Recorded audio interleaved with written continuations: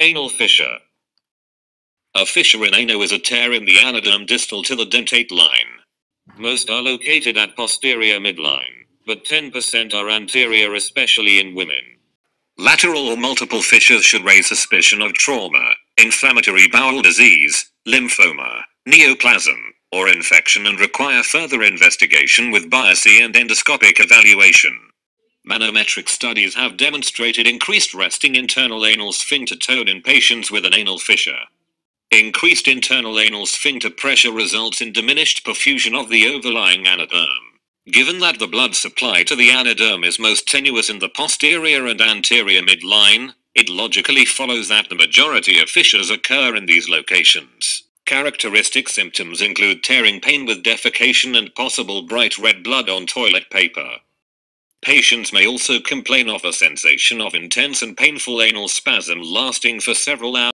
Patients with symptomatic fissure of less than 6 to 8 weeks in duration are considered to have an acute anal fissure. During this early time period, the fissure will likely consist of a tear or an ulcer in the skin of the anal canal beginning at the dentate line. After 6 to 8 weeks, fissures take on a chronic appearance characterized by fibrosis, a skin tag at the distal extent of the fissure, and a hypertrophied papilla at the proximal end.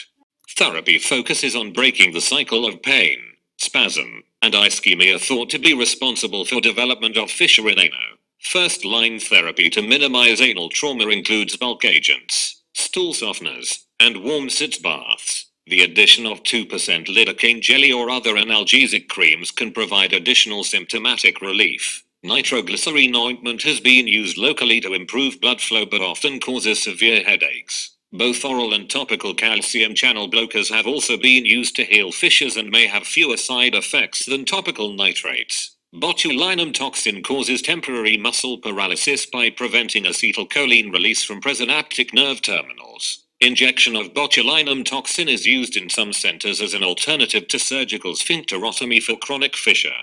Surgical therapy has traditionally been recommended for chronic fissures that have failed medical therapy, and lateral internal sphincterotomy is the procedure of choice. Advancement flaps with or without sphincterotomy have also been reported to successfully treat chronic fissures.